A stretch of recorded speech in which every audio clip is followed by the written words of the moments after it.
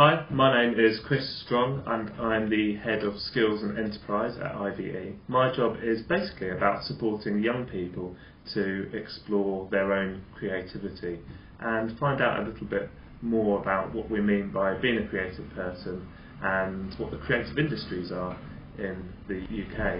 And that's anything from knowing about the different skills, roles, job opportunities that go into the creative industries to also trying out some of it for themselves. Anything from creating computer games, being involved with music production, understanding more about backstage skills at theatres, all of that sort of stuff.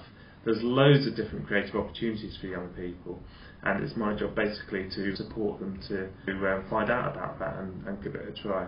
I also help develop our work around apprenticeships and pre-apprenticeships so that young people can start to understand better and build up their own curriculum so that they're better equipped to go into employment. And I also help employers and the creative and cultural sector to better appreciate that if you take on young people from all walks of life, they can be a great asset and a great contribution to your organisation.